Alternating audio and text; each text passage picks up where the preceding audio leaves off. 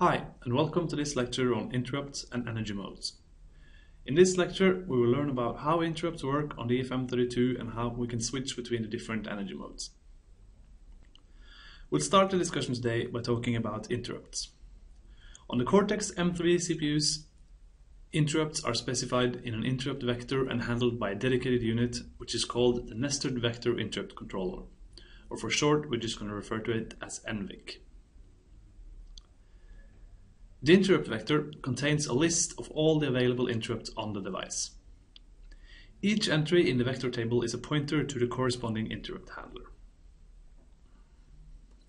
On the right-hand side of this slide, you can see a general interrupt vector on an EFM32. Conceptually, each entry in the vector table is also given an IRQ number. Interrupts internal to the ARM Cortex core have negative IRQ numbers, while device-specific interrupts, such as all the peripherals on the EFM32, have positive numbers. On the left-hand side, you can see some of the device-specific interrupts on the EFM32. The vector table is by default located at the start of memory, but this can be changed from software. When an interrupt occurs, the NVIC will look up the corresponding interrupt handler in the vector table and then transfer execution to this interrupt handler. Interrupt activation is controlled in two steps. An interrupt must be enabled both in the peripheral registers and in the interrupt controller. Each peripheral in the EFM32 that can generate interrupts contains at least two registers, the interrupt flag and the interrupt enable registers. When an event occurs in a peripheral, such as a packet arriving on a UART line or a timer overflowing, the corresponding bit in the interrupt flag register is set. If the same bit is also set in the interrupt enable, an IRQ event is sent to NVIC and the IRQ is marked as pending. If the IRQ event is enabled in NVIC, the CPU will then enter the interrupt handler. The interrupt state within the interrupt controller is handled automatically when the CPU enters and exits the interrupt service routine. On the other hand, the interrupt flag in the peripheral is only set by an event and must be cleared by software. On the next slides, we will see what the consequence of this is. Here we see the normal case where some event occurs and an interrupt is executed. Here we assume that the interrupt is enabled both in the peripheral and the interrupt controller already. When the event occurs, the interrupt flag goes high, which will then cause the interrupt handler to start executing the interrupt. Inside the interrupt service routine, the interrupt flag is cleared, and when the service routine returns, the program execution continues where it left off. Now, let's have a look at what happens if the interrupt service routine does not clear the flag. In this case, when the ISR returns, the interrupt controller will see that the flag is set and will then trigger another interrupt. If the interrupt service routine never clears this flag, the code will be stuck in an endless loop and the program execution will never return to the normal program flow. Another thing that I want to mention is that it's generally considered good practice to clear the flag early in the interrupt service routine. The reason is exemplified on this slide.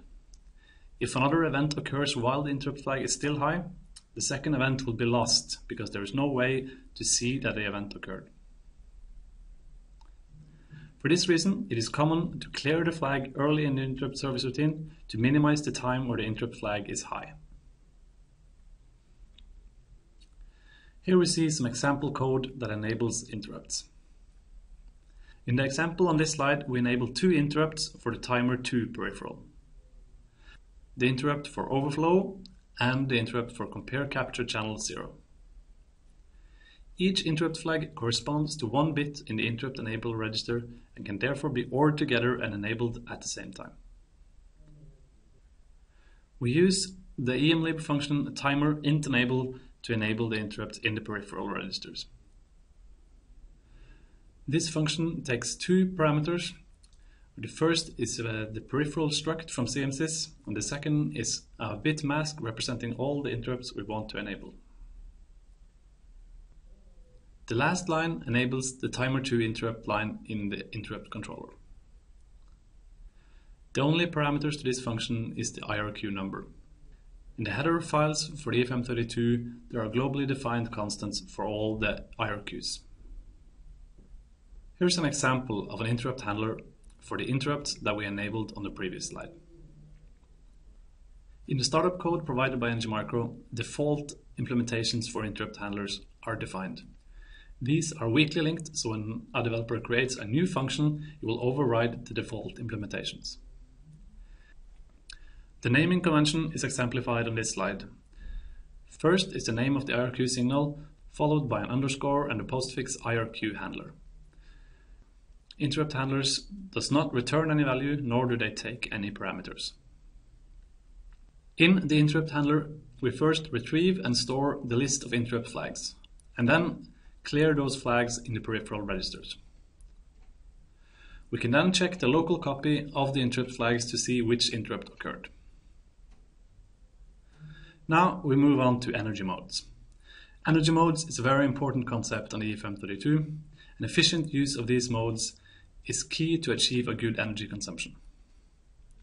As we go down in energy modes, more and more of the peripherals are disabled, which allows the MCU to operate at lower and lower current consumptions. Out of reset, the EFM32 is in energy mode 0, also called the active mode or the run mode. In this mode, the CPU is active and all peripherals can be enabled. Power consumption down to 150 micrograms per megahertz is possible in this mode. The next energy mode, EM1, is entered when we put the CPU to sleep.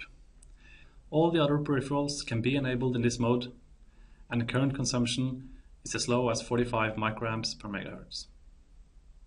For instance, while receiving a large chunk of data over a UART, the MCU can be in EM1, while DMA transfers data from UART peripheral to the RAM.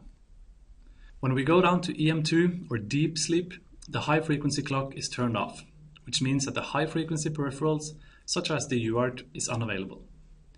This is a very useful sleep mode because of the drastic reduction in power consumption. In EM2, the low frequency clock is still allowed to run, so all the low frequency peripherals are still available. This includes, for instance, the real-time counter, the low energy UART, and the low energy sensor interface. Energy mode 3 is the same as energy mode 2, but also the low frequency clock is switched off in EM3. So only the peripherals which are able to operate asynchronously are available. Examples include the I2C address recognition and the pulse counter when clocked from an external clock. All the way down to EM3, we still have full RAM and register retention. When we go down to EM4, we can have extremely low current consumption, only 20 nanoamps. But when the MCU wakes up, it has to go through a reset before we start executing code. Each energy mode can be entered directly from software by executing the wait for interrupt instruction. When the MCU is in a sleep mode and receives an interrupt event, it will wake up and go to EM0 to start executing code. Again, note that if we are in EM4, we have to go through a full reset in order to wake up. Here we see how we can choose which energy mode we want to go to. When the CPU executes the wait for interrupt instruction, it will first check if the sleep deep bit in the system control register is set. If this bit is cleared, we will enter EM1. On the other hand, if the sleep deep bit is set, we will enter either EM2 or EM3.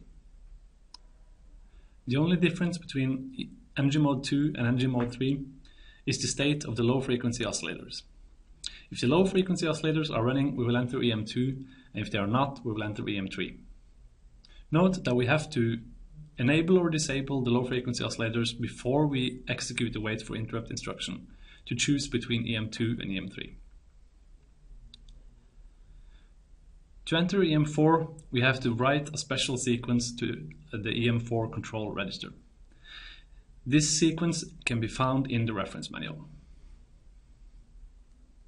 To make it easy to switch between energy modes, the EMLib API provides functions to enter the low energy modes directly. These functions perform the operations discussed on a previous slide in order to enter the low energy modes. When entering EM2 or EM3, some or all of the oscillators will be turned off. The restore parameters on these functions can be set to true if you want to restore the oscillators to their state prior to entering the energy mode when the MCU is waking up. Note that this is done in software and will not be done before the interrupt that woke up the MCU has finished executing. Here is an overview of the EFM32. A similar figure can be found in the reference manual for each device family. On this slide, you will note that all of the peripherals are color-coded with a corresponding energy mode. The color here indicates the lowest possible energy mode where the peripheral can still be active. As an example, the UART module is available in energy mode 0 and 1.